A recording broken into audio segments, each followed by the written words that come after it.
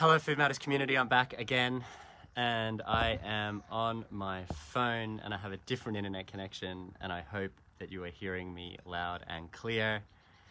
For those of you that have jumped over to this new live stream, apologies for the poor internet connection previously. It was so wonderful to see all of your faces and where you're from. So much representation from British Columbia and from the US, Florida, Miami, and one person from Portugal. That was great. Okay, I see you're coming back online now here. Okay, good. You can hear me now, better quality. I was trying to use my laptop and another internet connection to try go to YouTube at the same time and a few other things, but that just didn't work, and here we are. So we're going to be talking about, in essence, how to eat to save your life, and we're going to be talking about 5 keys to lasting energy, healing, and longevity. And these are really the distillation of learnings and lessons that I've been very fortunate to sit in front of and interview one-on-one some of the brightest minds in nutrition, health, and natural medicine over the past 15 years. And it's great to see you all coming back online here again now. Awesome, this is working. And, you know, and I feel that it can be overwhelming when we think about what to eat or what not to eat and how many different diets are out there. And ultimately, I'm starting to see, as they say, you know, the forest through the trees, or I'm starting to see things a little bit differently now, and I'm starting to see trends. Because, you know, so many people speak about paleo or vegan or vegetarian or high carb, low fat, and then it's high fat, no carbs, and then all these different approaches. And I think there's a few things that are interesting here. One is biochemical individuality is certainly a thing, and age. So how old you are and how unique you are will give you a different perspective on what might be good for you or not. So, okay, everyone can hear me now. Deb writes, nice background. It's great to see you all here. Florida, this is good news. This is working. Leeds, UK. Okay, we're on. Toronto. Fantastic. So my first point that I want to get to today is on hydration. And I don't want to oversimplify this. It's just drink more water. I really want to talk to you about how important hydration is. And Nolene writes here, plant-based is the approach. And I can say, okay, but I would say hydration is so critical. Probably the single most important thing we need to be focusing on is proper hydration. Why? Well, as a body, as an entity, we are mostly water. We know that. And we are circa 70% water, and it is a salty water solution. That's why if you're sick or unwell and you go into a hospital, they put a saline solution drip into your blood. And that is essentially just putting more salty water back into your body. So we're walking around in this salty water package called a human body. And the earth, funnily enough, is also 70% water, and it's salty water. And your body needs this salt water or this saline solution in order to thrive. If you look at blood under a microscope of a person that's dehydrated, of a person that is eating too many high acid foods or clogging foods, things like meat, dairy, etc., then you look at the cells and they're all clumped together, they're sticky and they're thick, and they don't move very well. Now you look at the cells of somebody's blood under a microscope who's properly hydrated.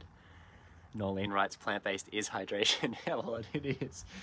If you look at cells under a microscope of this person, exemplar number 2, then you will see that the cells don't clump together, they bounce off each other. They've got a nice electric charge around the outside that keeps them from clumping and lets them flow freely.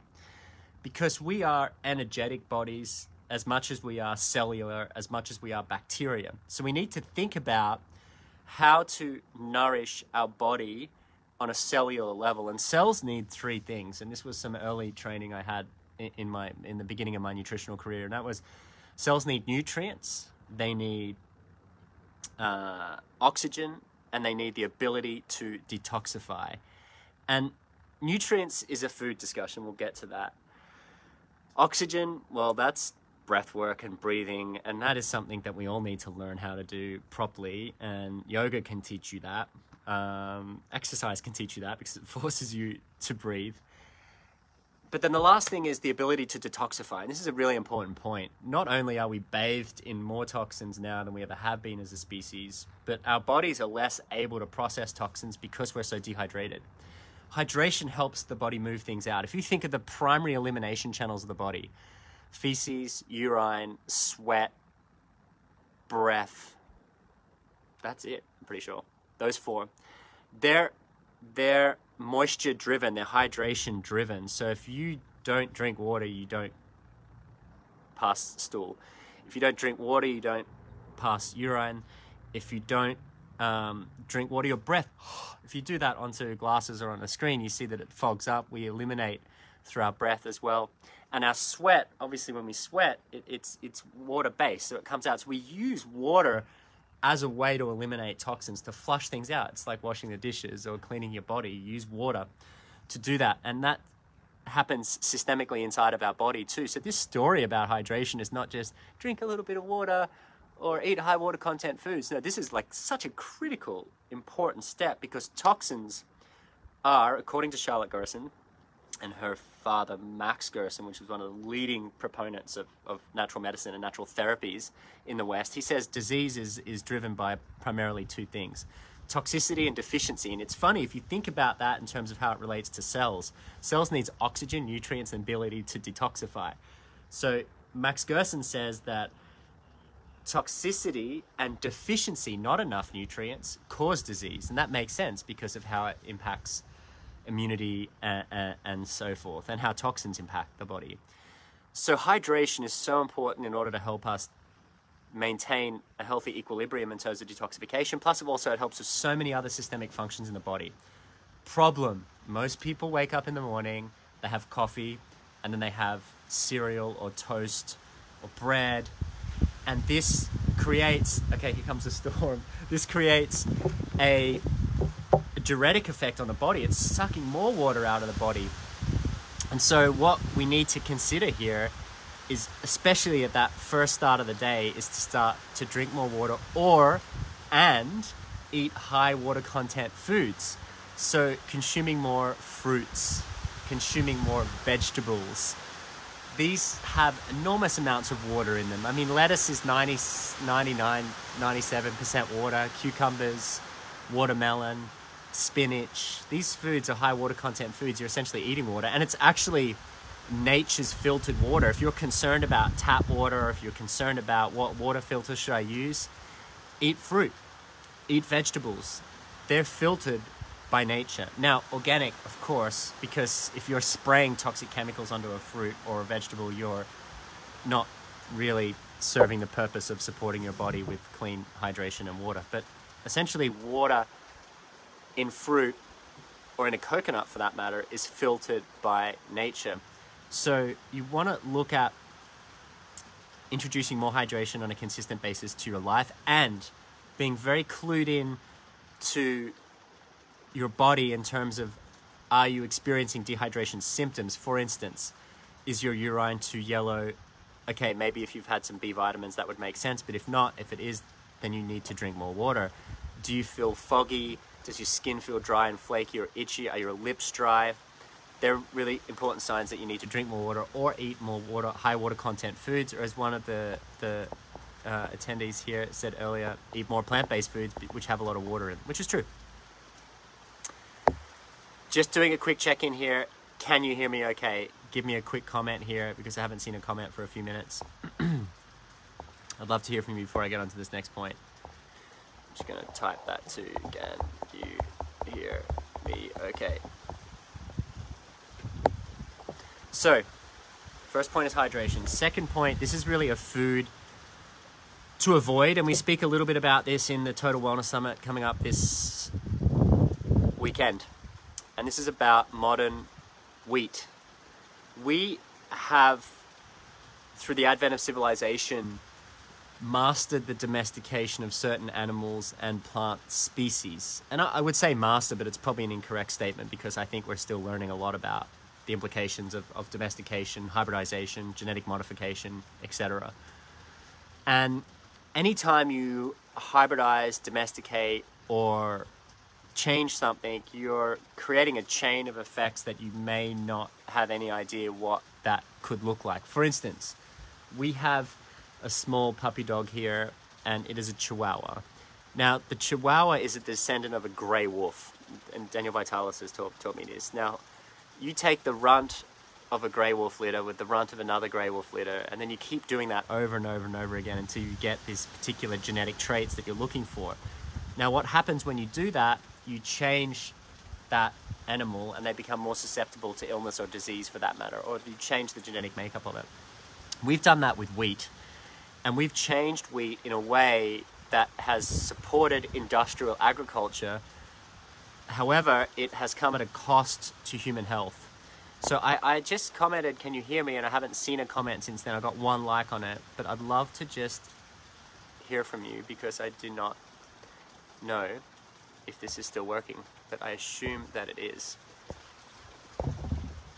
Okay, and modern wheat, the modification of modern wheat predates a lot of genetic modified technology, and they were using gene technology that was more experimental, and they ended up over time creating this semi-dwarf modern wheat variety, which is useful in modern combine harvesting agricultural practices because it's a shorter wheat, and so the big machine that comes and picks it up, it's easier for it to do that. However, this wheat, with the research that's followed in the decades past, and has caused a massive amount of aggravation to the gut, and this is leading to the breakdown in the gut wall, and the gut is the center of our immunity. The gut is the center of our power. I still haven't seen any comments here for a while. I'm just going to check on everything here. I saw all your comments before and now I don't see them.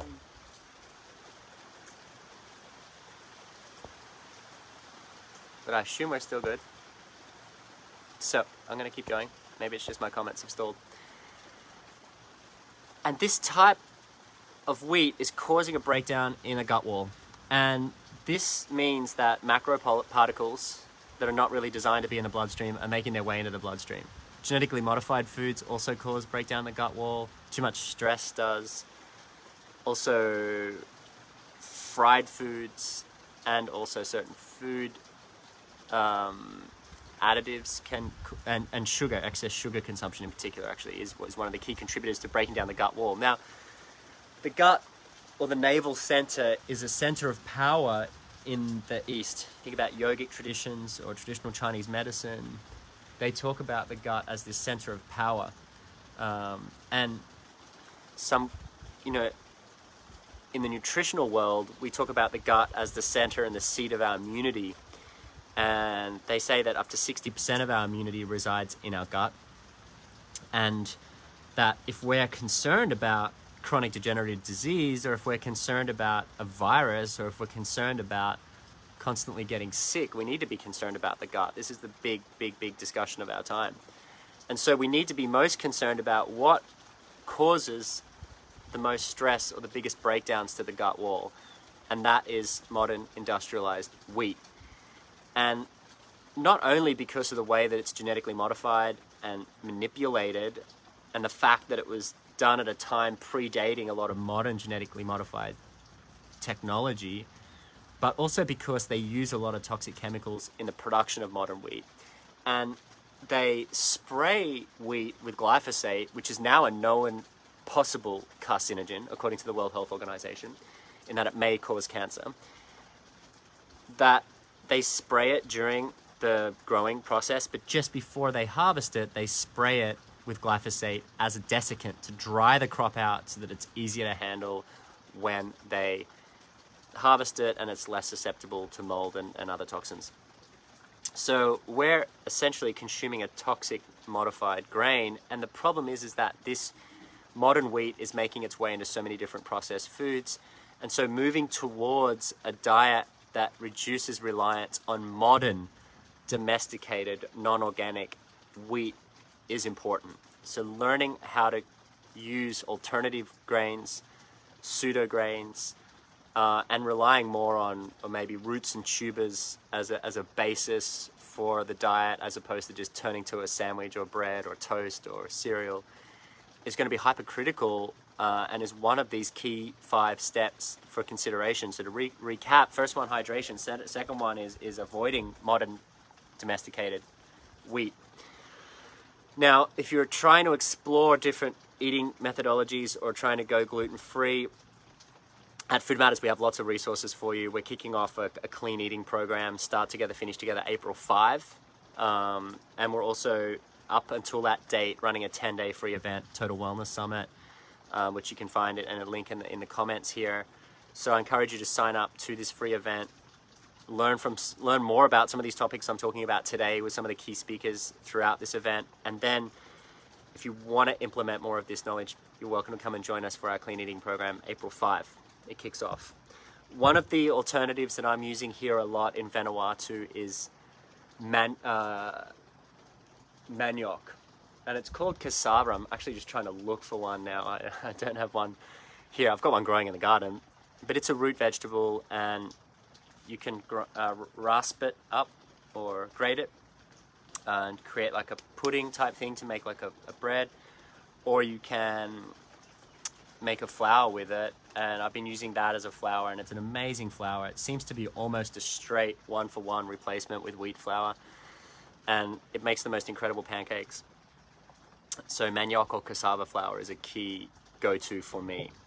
Okay, third step for lasting health, energy, healing, and vitality and longevity is eat fat from nature, not from a bottle.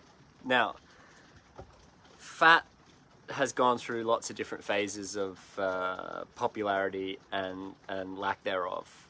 In the 80s, it was super unpopular, and it was all about high carb, low fat. And now it's swung more back to this, well, we need high fat, and there's cultures that live around the world that have lots of fat in their diet, and they thrive. And we're stuck in between these two worlds. And I feel like what living in Vanuatu here has done for me, and also one of the interviews that I did during this summit was with Cyrus Kambata and Robbie Barbaro, and they are talking about research around fat and insulin sensitivity and insulin resistance and diabetes. And there are certain types of fat that inhibit your body's ability to break down sugar circulating in the bloodstream or stored in the adipose. So if you suffer from obesity, or you often put on weight easily, or you have lots of mood swings or brain fog and sugar highs and lows, or you're suffering from diabetes, and this is a big swathe of the population that fits into these buckets, you're potentially eating fat from a bottle or from processed foods and not from whole foods. And so hydrogenated fats, obviously the big key no-goes ever. It's not even a food. Ants don't even eat it. This is margarine. This is these shortenings that are solidified oils. The problem is that, oh yeah, it's easy to say in this community we don't eat margarine. However, hydrogenated oils have made their way into a myriad of processed foods in the supermarkets these days. And from muffins to cakes to cake mixes to snack bars to so many things, and it's proliferated, and I think it helps with the stability of a product, helps with taste, because people love fat, salt, sugar. This is what we're really designed to crave. And so removing hydrogenated fats from your diet is hypercritical because of how it impacts the body's ability to break down sugar.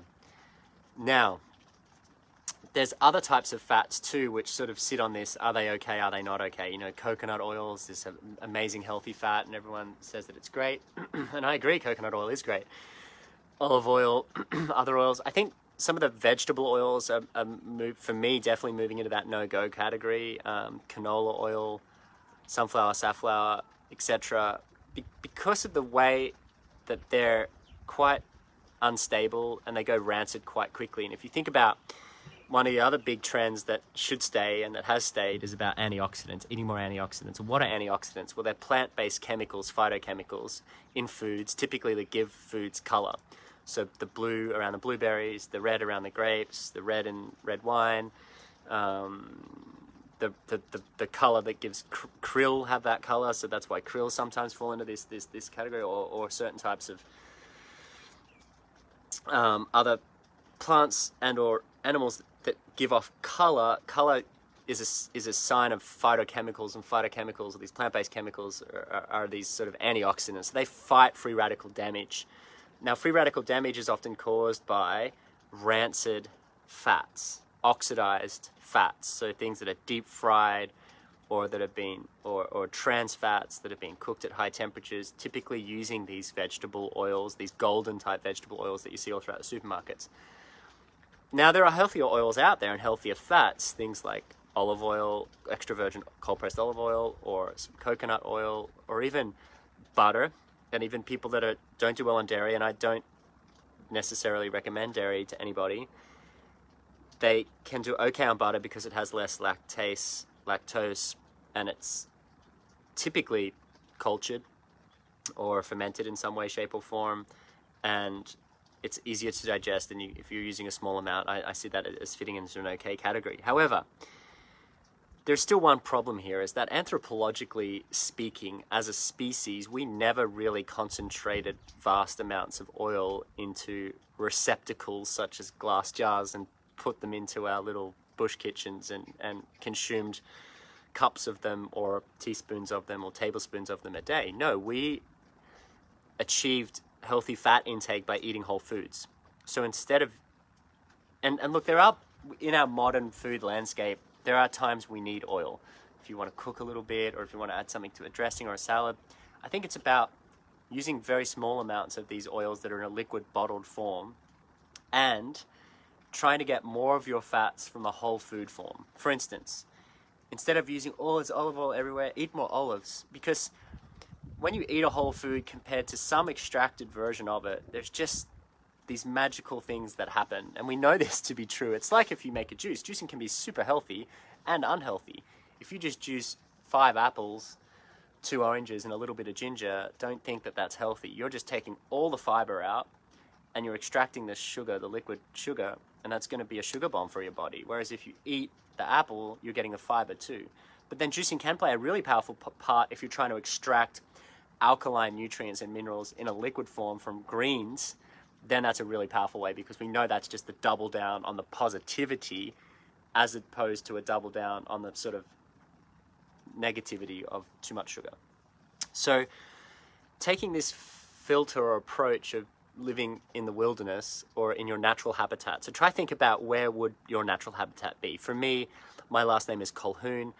My father is of Scottish descent. My mother's of Irish descent. And so I've got some sort of history of that northern United Kingdom sort of area.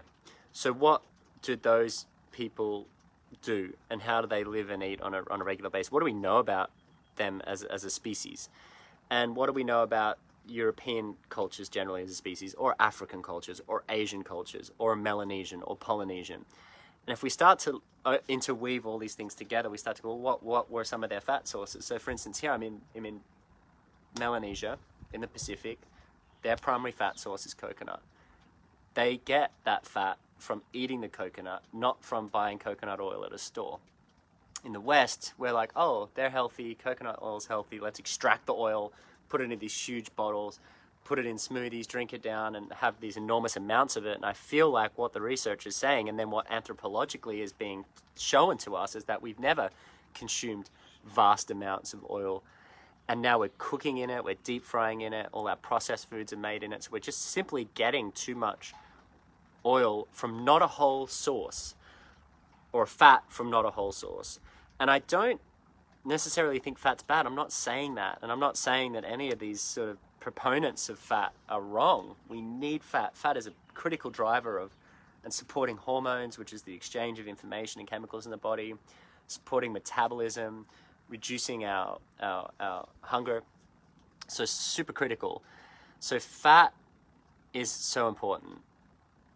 Eating it from a whole food source as opposed to a bottled oil. And if you're going to a bottled oil or some sort of oil to cook with or use on a regular basis, use olive, extra virgin, or a butter, or a ghee, or a coconut, or a little bit of a mix of both. If you're using a bit of olive butter and you don't want it to burn, put a bit of coconut oil or olive oil in there and it stops the butter from burning. So there's little ways you can do. They're approved, at least on the safe list, for small amounts. But then you want most of your fat to be coming from your food. Nuts, seeds, avocados. Some animal products too have fat in them, of course. And I think when it comes to animal products, John Robbins is probably one of your key guides in terms of which ones should I eat if you choose to eat any animal products whatsoever. And I interviewed him on this topic just the other day. It's going to be going live in the Total Wellness Summit this weekend. And you can register for that at foodmatters.com/TWS. In this interview, he talks about certain types of fish, but his key comment is really eat lower down the food chain. And for a lot of reasons, he says that because they concentrate less toxins. You think about a tuna versus an anchovy. A tuna has got mercury in it at higher levels, and anchovy does not. Same with animals. You think about a cow, or you think about an insect like a cricket. So we need to think about that because we have so many more toxins circulating in our environment today, and toxins are lipophilic. They're fat-loving, so they store with fat. So things like even almonds or butter or avocado or other things, you want to try and make sure they're as organic as possible. And avocado is a bit of an outlier because it's got a hard skin and you crack it open and you just eat the inside, and sprays typically don't go inside that. That's why it's on the clean 15. But if you think about animal products, you definitely want to make sure they're as clean as possible and as small as possible and as wild as possible. I think they're the key focal points here. And many indigenous cultures do achieve some of their fat intake from these smaller wild animals on an infrequent basis. They are mostly plant eaters unless you get into the extreme northern or southern latitudes where you have, or northern, should I say, only, where you have cultures that exist primarily on animal products. So that is my third point. Eat fat, but not too much. Don't drink it. Don't take it from bottles of oil and extracted oils. Try to think about if you were an indigenous person living in your community, would you go extract hundreds of coconuts and scrape them out and squeeze the oil out? No. Would you go and harvest thousands of olives and squeeze the olive oil? Not really. So just use that very sparingly, but try eat your fat in a whole source, whole food form. Okay, that's third point. Fourth point. This is a to avoid as well, and I typically don't love doing to avoid lists. I like doing eat more of these lists, but I feel like this is an important one to avoid because of the fact that we have manipulated this product significantly in the past few decades, and it's something that's causing a lot of detrimental health effects, and many people are already onto this, and I would assume that in this community many people are already not eating this product, but it's mainstream conventional dairy.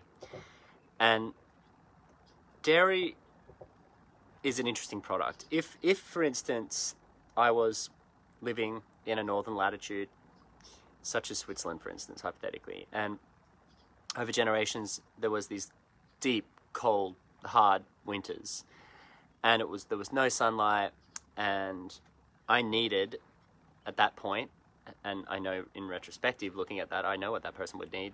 That they would need more vitamin D, because vitamin D is a hormone-like vitamin, and it is achieved through getting exposure to sunlight in summer and or certain types of food products. And so if I'm low on vitamin D, which can cause seasonal affective disorder or sadness, SAD, then you need to get that from your food or from the sun. And the sun, when you stand in the sun actually penetrates your skin, it goes through the transdermal layer and then converts freely circulating and perfectly normal to be circulating cholesterol in your bloodstream into this vitamin-like hormone, vitamin D. And we know that vitamin D is so important for preventing against viruses, even coronavirus for that matter. And we know a lot of people are recommending vitamin D supplementation, but it's like, well, no, how did we do vitamin D back in the day? We got sunlight, we got outdoors more, we're indoors less, and we ate certain foods that had higher concentrations of vitamin D in climates where that wasn't possible. So extreme northern latitudes where it's really cold, dairy or the milk of this animal was a concentrated form of sunlight, because the sun comes down and grows the grass. The grass is a concentrated form of sunlight, chlorophyll. That animal eats that sunlight, it has 4 stomachs, converts it, and it has vitamin D in it. Now that's where I feel like it would be okay to have some raw, organic, natural dairy in your life and still not take that mother away from its calf. But it still doesn't really make sense. It's sort of like an emergency food, because that's the milk of another species, and that's not really designed for humans. But then the big problem is, and I think even like a little bit of raw goat's milk or camel milk or whatever, yes, okay, it's the milk of another species. Doesn't make sense. No, not at all. Could it be an emergency food, just like stealing an egg out of the nest of a bird be an emergency food? Or, of course. Should it be a staple and be the first thing we put on our modern domesticated wheat in the morning? No, no. But it's become that because it's fatty and we like fat. We are trained as a species, indigenously, through our genetics, to look for fat and sugar. And that's why fast food companies do so well in the West, because they prey on that ancient craving of needing that, because fat and sugar are quite rare in the environment. And if you're out walking around in the forest here, I mean, sugar's a little bit less rare, fat, but they are still rare. I mean, I have to get a coconut to get fat, or I have to get a fruit to get some sugar.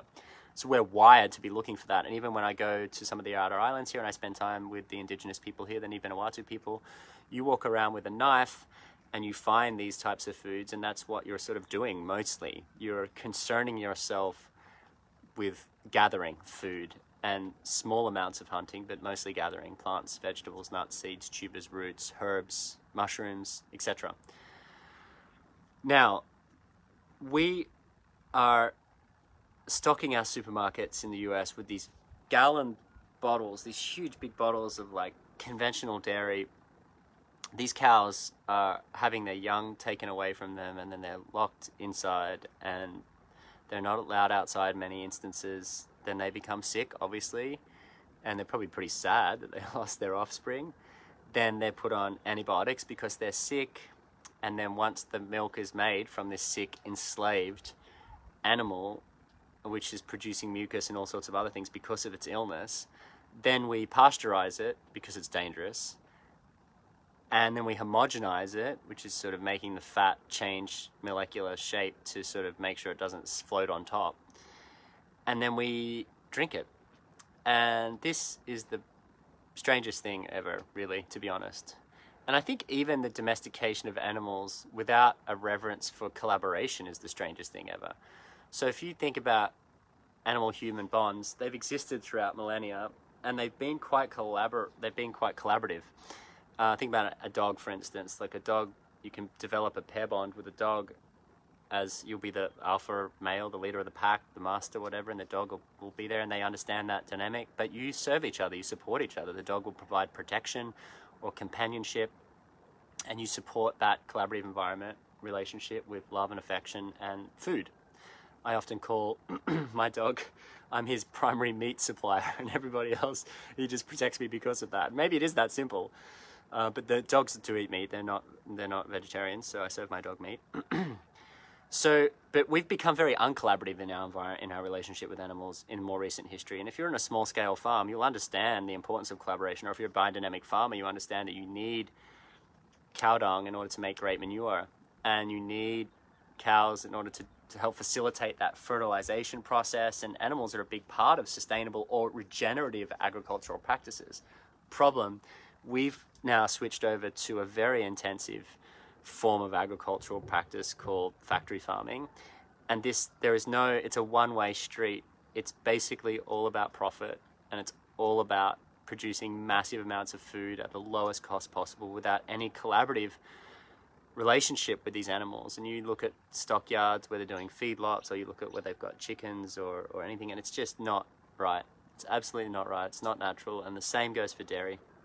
And dairy is just modern slavery of animals, and we need to stop supporting that. And I feel like if you want to collaborate with local farmers in like a raw milk environment, if that's allowed, I think there was big controversy over that in the US for a while, or just local small-scale providers where you understand that there's more of that collaborative process and there's the respect and it's ethical, I think, okay, you know, but it's still not really a food for humans.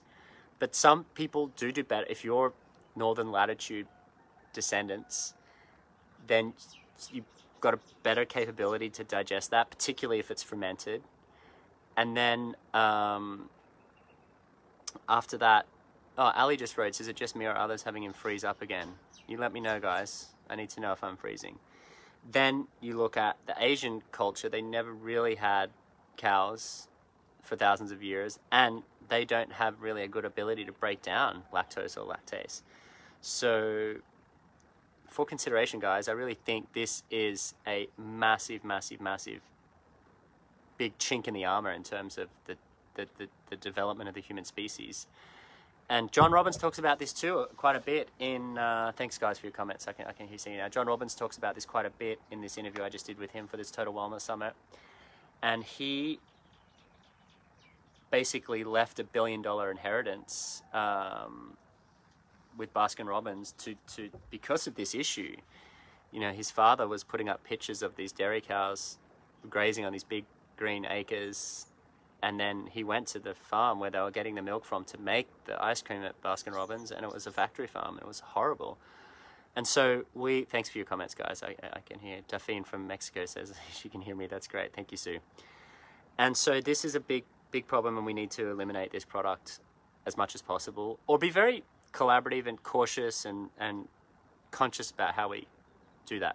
Small amounts of butter I consume, trying to get the best quality possible, trying to, if you don't do great on dairy, eliminating that, and or trying other types of milks. And there's so many types of milks out there at the moment, so that's great. I've been making homemade coconut milk a lot lately, where you take a old coconut and you rasp it up and you end up with these shells. Here, I've got some here. And these you can use to drink a local beverage here called kava. And it's a root vegetable that they grind up and they mix with water, and you drink it down, and it makes you very calm. It's an end of day drink. So you can make coconut milk and then make a shell. And so that's my fourth point. So I'm going to recap here. Point number 1, hydration. Not just a simple drink more water. This is a cornerstay. Someone said drums, Lindsay. This is a cornerstay of a healthy life, is eating more high water content foods, drinking more water, and really focusing on having more vegetables as part of your diet and fruits, because that will assist in supporting cellular health, in particular that one point about detoxification. The second point was modern wheat. Eliminating or removing as much of that as possible and getting comfortable and familiar with pseudo grains and other types of grains and seeds. And I think that is a really, really, really important point to consider, and familiar with things like manioc or cassava, other root vegetables that can be used as an alternative flour. And we highlight many of these in our clean eating program, which is coming up April 5, Start Together, Finish Together. And you can find out more about that at foodmatters.com. And that's point 2. Point 3, eating fat, definitely, but more whole fats from nature and less bottled oils. And if you're going to use any bottled oils, trying to eliminate them down to just olive, coconut, and butter, which is not really butter, or ghee. And that makes it's a simple skin, and then anything else is a no. But really look for hydrogenated oils in your processed foods, and look out for the vegetable oils, canola oils, safflower oil, etc. in processed foods or deep fried foods. These are a really big impediment to health.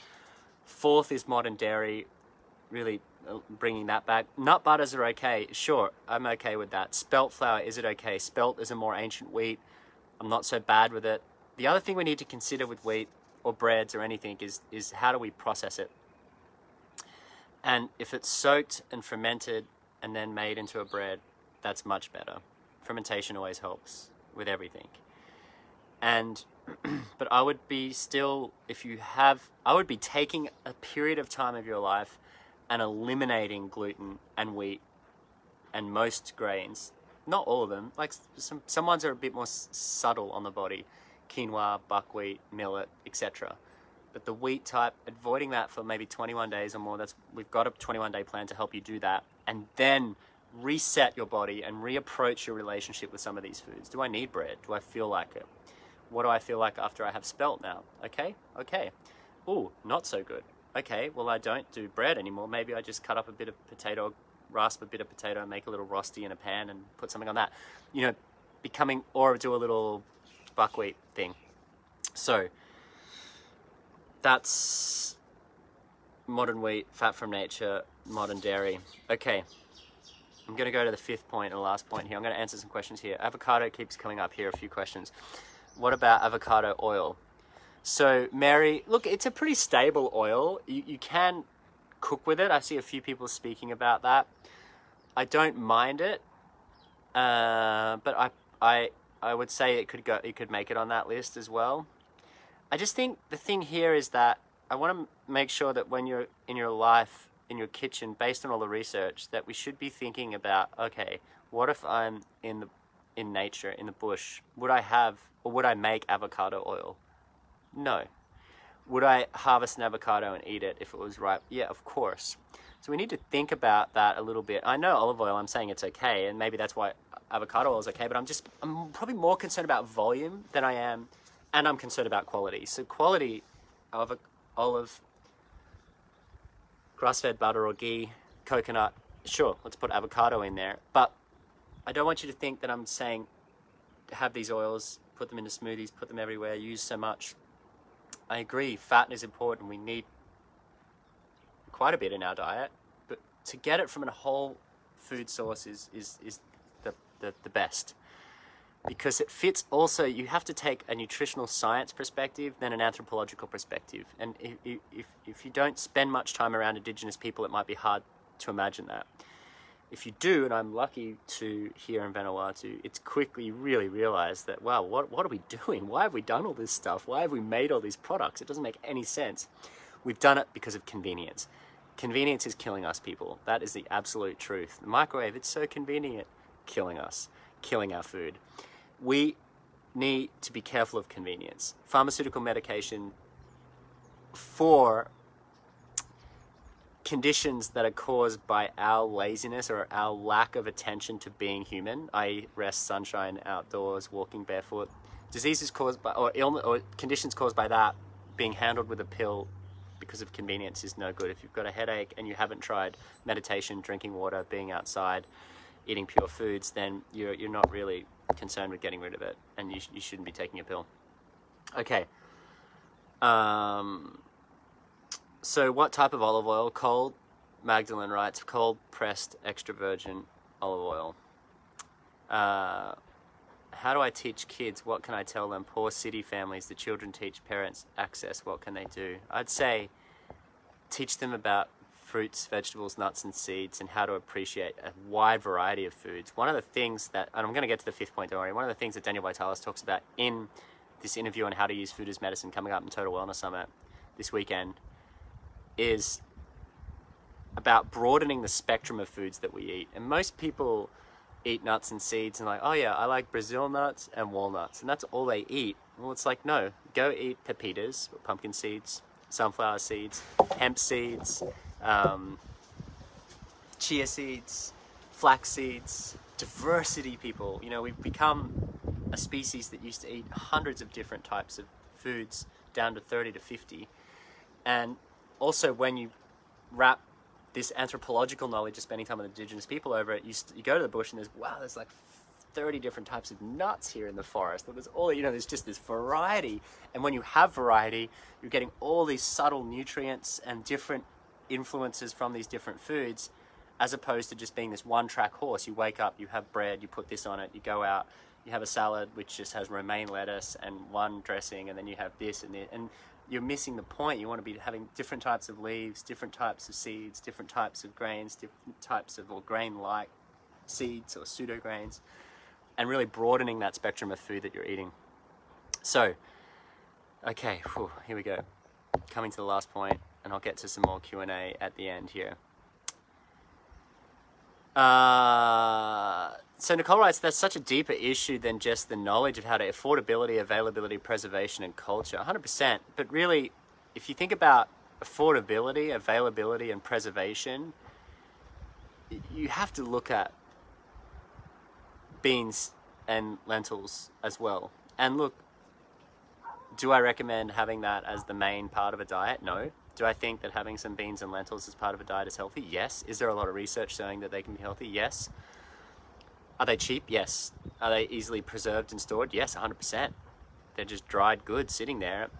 And so you can take beans or legumes or lentils, soak them. You must soak them for 8, 12, 24 hours overnight, ideally, more. Rinse the water out a few times, then cook them properly. Cook, and you'll have less issues with them. People have sometimes issues with them. They're not prepared properly, or if they eat them from a shop, they're not prepared properly. So that's something that's affordable, cheap, healthy, available, and mind-blowing when you know how to prepare it properly. Like, I have a lentil curry, and there's a lentil curry recipe, a coconut lentil curry recipe in the Total Wellness Summit with a video for you free coming up this weekend, and it incorporates all these medicinal spices, all these healing spices, and the fat from the coconut milk as well, and these lentils, and it's cheap. It's cheap food, and it tastes freaking amazing, and it's vegetarian, plant-based. So that's just a point there, because I know these are the biggest things people come back, oh, it's expensive to eat healthy. Well, no, actually bullshit. Excuse me. Or it can be expensive to eat healthy. If you go to health food stores or Whole Foods, Whole Paycheck, it can be very expensive to eat healthy. However, it's not a clean-cut statement. If you go to farmers markets and you collaborate with CSAs or community-supported agricultural groups, you will be able to find very, very cheap, affordable foods that do. Mary writes, I do a coconut milk with tons of spices and chickpeas. Yes. Nicole's hungry. What about rice? I don't mind rice. I don't eat too much of it. And I think that, again, let's put an anthropological spin on this. First of all, it's Asian. Am I Asian? No. So it's probably not my key thing. I'm more European, so probably more oats is my key thing. I don't thrive on oats as much. I'm doing more oats now than I have done, and I'm okay with it. I'm okay with oats, but sometimes I notice I'm not so good on it.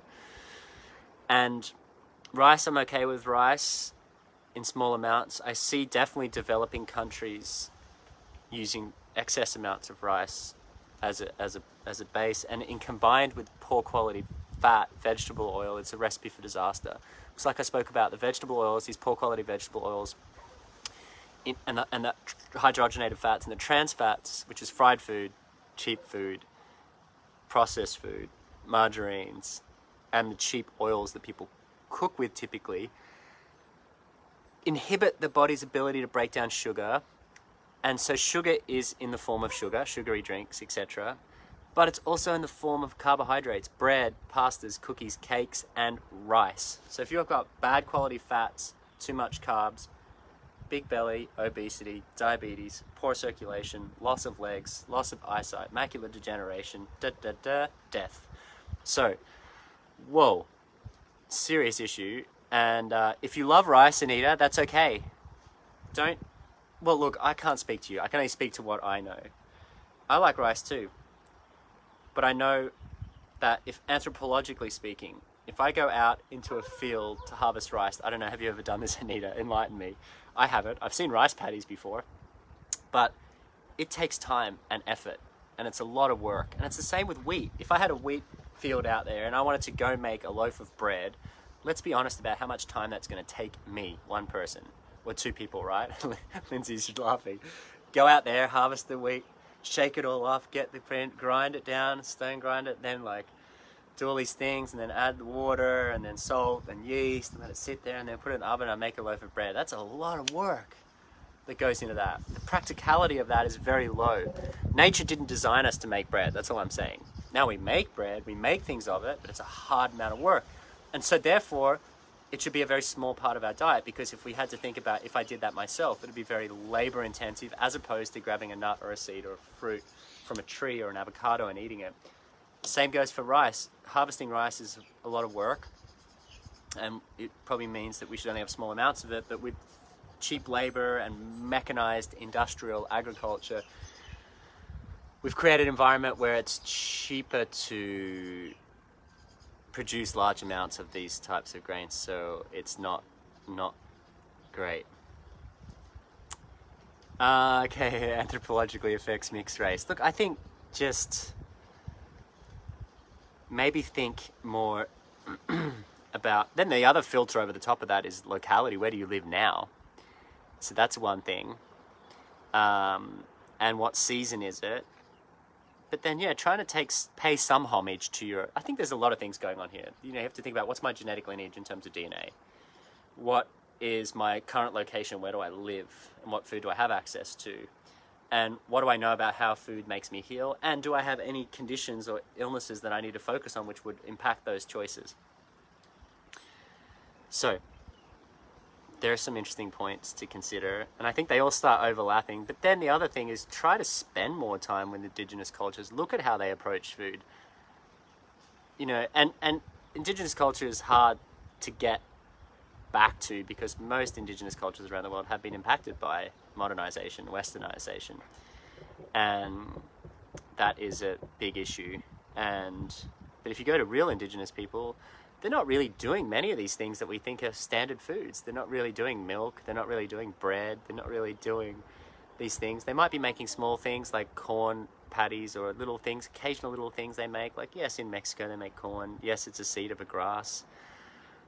Wild corns and crazy different colored corns, things like that are great. But then we've genetically modified so much corn. It's such an issue. Mary, goat milk and yogurt, okay. Goat's close to human. If you want to eat or drink the milk of another species or an animal, that's a considered okay thing. Gandhi carried a goat with him, if that means anything for you. He was a vegetarian, but he had a goat. Yogurt is fermented dairy. I think that if you're having any types of dairy, the first thing should be try to make sure it's the best quality possible. Grass-fed, pasture-raised, organic, free-range, outdoor, ethical animals. Second is try to get animals that produce milk closer to human milk. Goat. Third thing, make sure it's fermented where possible. That puts you into the category of kefirs and yogurts. And the final thing is make sure it's raw if possible, so it's still got the living part of it. So, but then again, it's still the species, still the milk of another species and not really ideal. Coconut yogurt, yes, I'm okay with that. Okay, last point here. Fifth point on how to eat for lasting health, energy, and vitality, and that is to bring a sense of mindfulness to how you eat food. In the West, in particular in America, and I hate this is an absolute pet hate of mine, and it irks me to no end when I'm in a restaurant in the US and I've got my plate there and there's a little bit of food left there and I'm slowly getting through my food. And of course, sometimes I eat fast and I'm not proud of that. If I'm really hungry, I might do that. Most of the time I like to approach my food with calm and ease. And the waiter will come up and say, "Are you still working on that?" And I can't believe that they use these words, working and food. Eating food is not work. Eating food is supreme pleasure and joy. And we've made it work. We eat on our way to work. We eat while we're working. And even at restaurants, waiters ask, "Are you working on that?" I mean, it is surreal that this language is even associated with food. And it tells me, and it speaks to the neurosis that we're suffering from in the West, in that food has become quick work, get it in there, put all your food in there, get your nutrients, top up, and then off you go. And it's like, no, wait, no, stop. Food is a supremely unique act. You think about it, we have to eat and we have to sleep.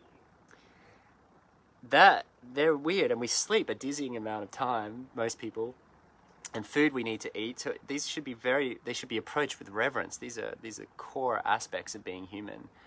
And to eat mindfully, I think, takes a few steps that you can approach to. How do I respond, writes Heather? Oh, different ways sometimes. Sometimes I get upset. I'll tell them my little rant. I say, I never work on food. I'm always eating in a calm state. Thank you very much. Sometimes I just can't even go there because it's so built into the vernacular of the American world. You know, people are working on everything. So there's a few processes you can do to bring more mindfulness to the way you eat. First one's don't eat when you're driving if you can avoid it. Don't eat when you're working at your desk if you can avoid it. And don't eat while you're walking around. I remember there was some lady who was in France, and she was sitting down with a French woman, and they were looking at two girls walking, and they were both eating while they were walking. And the French lady said, "Oh, they must be American." And the French lady said, "Why?" Well, and the other lady said, "Well, why? Well, how do you know that they're American?"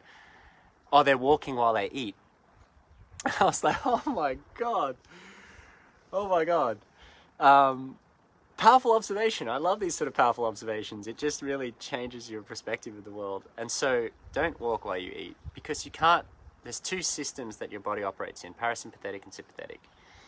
And one is about fight or flight, and the other one is about rest, digest, repair.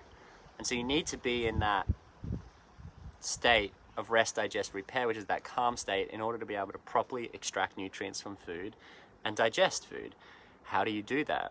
Take a few deep breaths before you eat, sit down in a calm space, turn the news off. Death, pain, fire, destruction does not live on my plate. Terrorism and coronavirus, for that matter. Then also smell your food. The olfactory system is so powerful, it is a precursor to digestion. When you smell good food, you start to salivate. Salivation is the beginning of the digestion process, because it starts breaking down the food as it goes into your mouth. Then the next thing you can do is you can bless your food. This is something that I do. I typically, or say a prayer. And your prayer could be to a god, it could be to Jesus, it could be to Buddha, it could be to Lakshmi, it could be to a guru, it could just be to your farmer, it could just be for the gratitude of existing. And I typically hold my hands out and I say, "Thank you for this beautiful food, thank you for this nourishment, thank you for all the farmers and the people and the love that have gone into creating this food." And then I just will sometimes go up and thank you for the opportunity I even have to exist. What a miracle.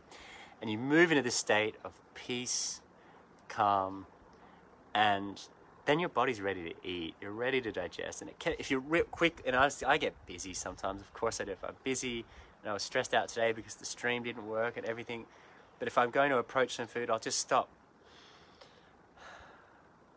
I'll just start eating. And on the plane, people think I'm weird holding my hands over food. But also, if you think about food as water, here we go, I'm back.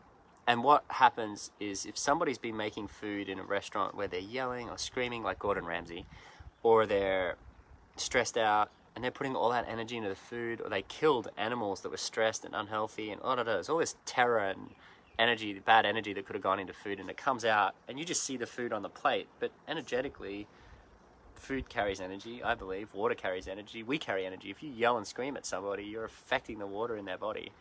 So I thank the chef at the Quarantine Hotel. I love it.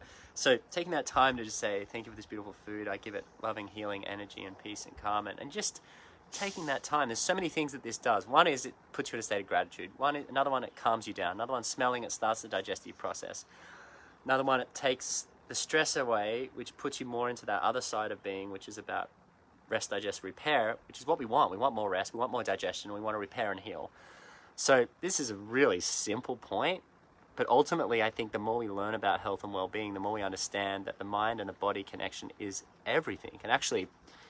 Can trump sometimes the mechanics of what we put in our mouth or what we avoid. You get the 90 and 100-year-old men, mostly women, that are supremely healthy, and they smoke cigarettes or they drink alcohol every day, or they don't eat that well. And it's like, well, what are they doing? Okay, they're saying prayers, they're grateful for their life, they're very calm people, they don't stress out, they don't overreact, they never eat on the run. So you start to piece this together, and then you start to understand quantum physics, quantum mechanics, mind-body medicine, and we've interviewed many of them for this launch. Dawson Church as well is speaking in the Total Wellness Summit. foodmatters.com/TWS. Make sure to sign up and save your spot. And this is a big, big, big thing, mindful eating. And I think that even eating a poor diet with a very mindful approach, it would be interesting to study that. And I think that there could be some interesting outcomes. So, recapping: hydration, eliminating or removing modern grains as much as possible, eating your fat and not drinking your fat, essentially, is probably that third one. Fourth one is modern dairy is a bit full on. not ideal, and we should be looking for alternatives there. And the fifth one is being mindful around the way that you approach your food and your plate. These 5 steps, I honestly believe, are the shortcut, the distillation to improving your health, improving your energy, improving your immunity, improving your longevity. And I think all of the experts that I've interviewed would agree deeply with what I'm saying. There might be some discussion around fat, there might be some micro discussions around dairy or fermentation or whatever. Ultimately, we're all on the same page here, and it is exciting, I think, for me at least, to feel there's a sense of clarity coming out of the confusion that is the modern dietary landscape. So, peace, love, blessings. What is the Clean 15? Clean 15 and Dirty Dozen is a list of foods that have the highest pesticide ratings and the list of foods that have the lowest pesticide ratings if they are non-organic. You can find that out on the EWG's the Environmental Working Group's website, EWG. Or go to foodmatters.com and just search Clean 15. You'll find something there. Thank you so much, guys. It's been wonderful to connect with you again. Nicole, first time here, welcome. And I'm excited for you to hear about this upcoming summit. And in the last interview on the last day, I announced something new, a new project that's going to be coming out, a new film. So can't wait for that. And yeah, thank you so much for your support. This community, it just blows my mind every day. And just 15 years been working in this space, producing films and content for you, helping my dad heal. It's been such a journey for me, and I feel so honored and privileged to be a guide and a support and a communicator for this movement. And I acknowledge that it's not me. I'm standing on the shoulders of many giants and great researchers that have been a part of the films that we've made and the summits that we bring to the world. And I just want to thank you so much for your support over the years as well. If you watched Food Matters back in 2008, or you've just come to us for the first time, welcome. Thank you, and have a beautiful day.